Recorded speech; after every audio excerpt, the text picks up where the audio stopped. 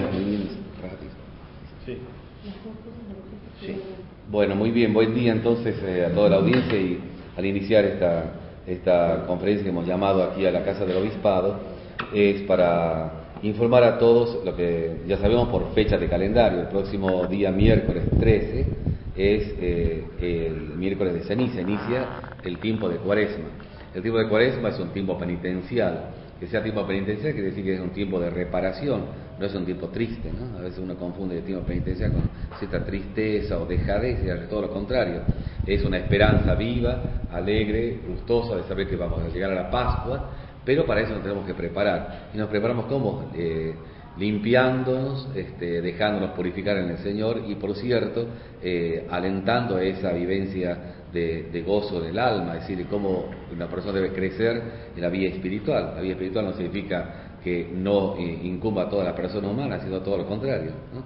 Entonces, vivir en el Espíritu Santo nuestras realidades cotidianas. Entonces, ¿cómo hacer que el inicio de la Cuaresma, con todas las acciones que hay y con todas las preocupaciones que hay, quién tiene más que otros, sin embargo, poder vivir de una acción espiritual? Entonces, por eso nos tenemos que preparar, y la Iglesia sabiamente sostiene desde los inicios el tiempo de la Cuaresma, signo de los 40 años del camino del desierto, 40 días de preparación para encontrarnos en el Señor, que nos concede lo que nos ha prometido, que es toda su vida. Entonces, si somos donados de la vida eterna, de la vida de Dios, esa es la vida eterna, entonces tenemos que vivir en Él. Entonces se nos invita a esto, a hacer un camino de inicio. Para hacer un camino de inicio, de reparación, de purificación, nos es necesario vivir particularmente los días más fuertes, que eso no nos puede faltar de modo alguno, y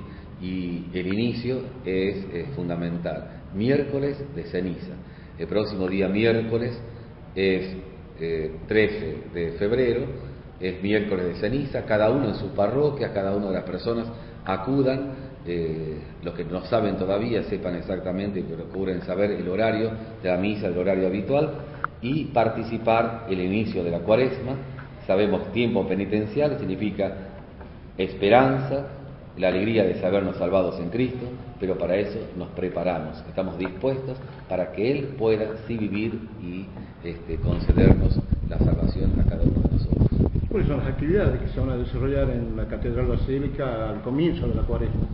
Sí, al comienzo de la Cuaresma, este mismo miércoles de cenizas, en la Catedral el obispo va a presidir la misa de 21, ¿no? Entonces a las 9 de la noche.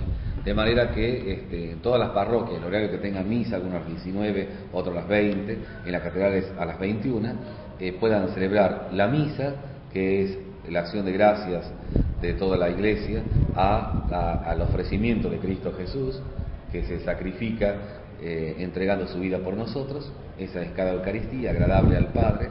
Entonces comenzamos con los tres pilares fundamentales de la Cuaresma, que son entonces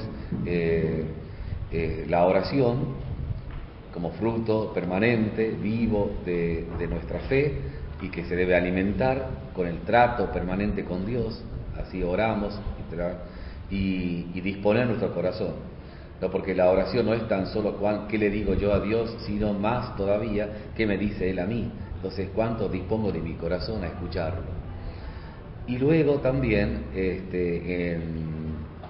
el tiempo de Cuaresma nos prepara todos los 40 días a vivir la Semana Santa con ayuno. Se nos invita al ayuno que significa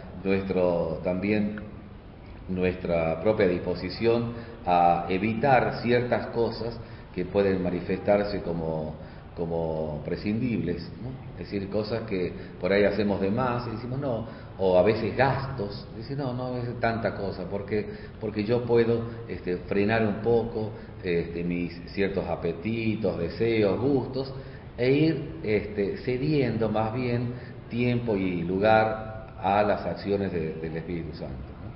Entonces, y también, además de esta oración y ayuno o abstinencia, inclusive pedir también la ayuda a los demás. todo esto redunda en beneficio de otros.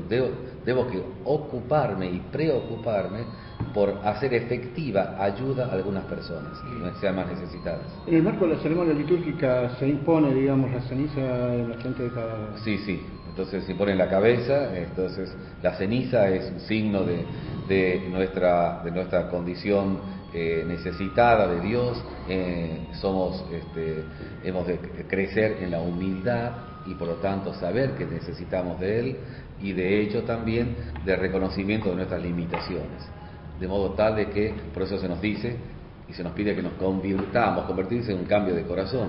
Entonces tenemos que tener realmente una actitud nueva, ¿no? Y renovada cada año.